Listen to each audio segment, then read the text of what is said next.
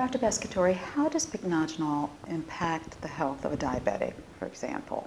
Sure. I mean, pycnogenol is a nutritional supplement that every diabetic should be on, without a doubt. I mean, because it has so many uses in diabetes.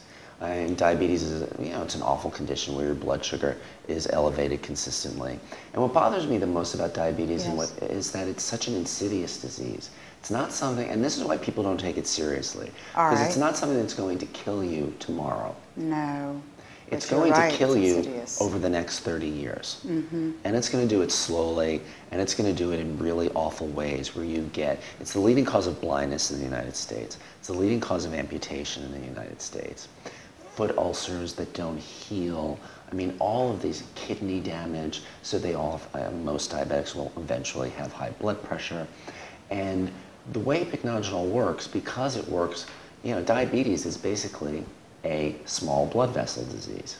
It is. Yeah, it's a disease. That's why it affects the retina and the eyes, and that's why it affects the kidneys. That's why you can't get healing in your extremities, because it affects the small blood vessels. Okay. Pycnogenol is a wonderful nutritional supplement that helps to support the health of the microcirculation.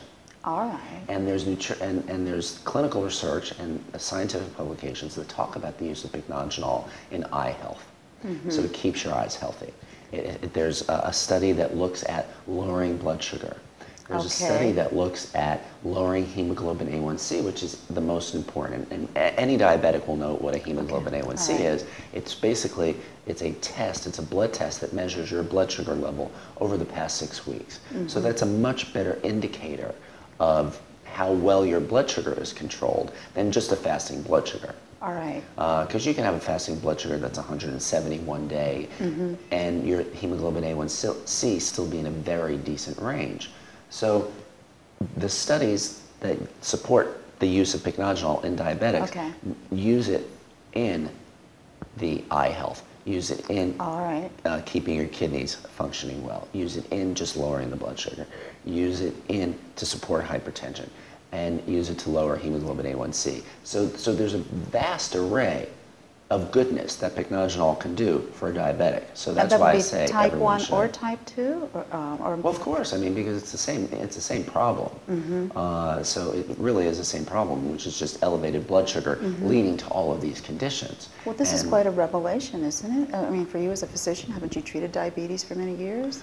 Well, you treat diabetes constantly these days, because when 2/3 of the country is overweight, you're going to end up with almost 2/3 of the country will have diabetes. I mean, we now have, what is it, estimated 20 million people in the United States have diabetes, 20 million people who don't know they have diabetes and that do have it.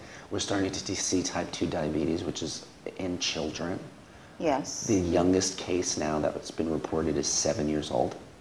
Type 2 and a 7-year-old. Type 2 and a 7-year-old, which we never saw before. No, because that was usually associated with getting older, wasn't it? Correct. Because my sister had type 1, but she got it when she was 13. Right, because type 1 we used to call juvenile diabetes, and type 2 we used to call adult diabetes. But now we can't do that anymore. The lines are blurred. Completely, and that's just scary to me. And to be able to have a natural supplement, a natural substance like pycnogenol, that can do so many things on so many layers of a diabetic's health is remarkable to me. Because not only will it help support lowering the blood sugar, which is what every diabetic, that's the only thing they think about, when they really should be thinking about how is it affecting my eyes, how is it affecting my blood pressure, how is it affecting my kidneys, how is it affecting the microcirculation to my toes, how is it affecting the blood vessels going to my brain. Your brain, the blood vessels going to your heart. That's why so many diabetics will have silent heart attacks. Because they don't even know that they're having heart attacks, because it's that microcirculation, those small blood vessels that just cut off little parts of the circulation, and it cuts off the oxygen to your heart. You get these things. Same way, dementia, where you get white matter ischemic changes that you see in, the fancy words again, that you see in MRIs or CAT scans. Right. And really what that is the small blood vessels just closing off. When blood vessels close off, you lose oxygen, tissue dies. And so pycnogenol helps to support those little tiny blood vessels. And that's why, to me, it's so important in diabetic care. It's just affecting us on an organic level, right? Oh, absolutely. It's helping our other antioxidants. For instance, Pycnogenol helps to help the other antioxidants do their job as well. Because when you're diabetic, you're loaded with oxidative stress. You're loaded with inflammation. And so when you have the ability, when you have a nutritional supplement like Pycnogenol that can lower oxidative stress, because diabetics get everything. I mean, they do, don't high they? cholesterol, high blood pressure, everything. And Pycnogenol works on all of these things because it is an anti-inflammatory. It helps the other antioxidants. It helps get down right to the capillary level, supporting the collagen and elastin that helps keep our blood vessels working.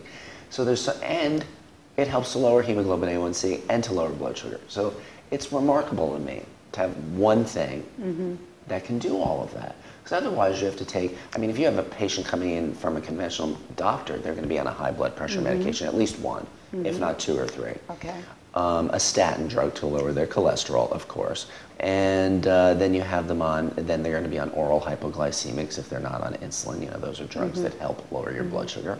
So, you know, they come in on 4, 5, 6, 8 different drugs. It's like my head rattles. I'm like, we can do something better than this for you. And Pycnogenol is where I start. Thank you so much, Dr. Pescatore. Thank you.